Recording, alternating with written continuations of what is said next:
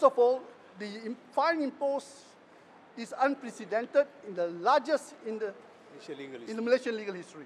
The fine and the jail sentence has been suspended. All right, has been suspended, and she is released on her earlier bail imposed by court. So our client, thank God, is able to go back home and be with the family tonight. We will be filing the appeal within the prescribed time, probably by tomorrow, or in any event we have 10 days, we will do it. The appeal will be the entire judgment on all the 3 cases. Don't forget, corruption is a very evil thing.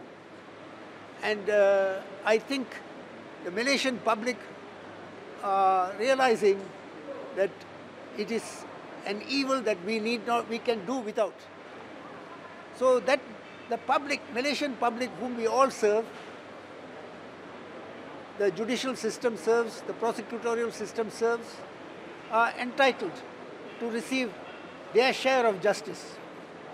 Justice is not only to the accused, it is also to the state.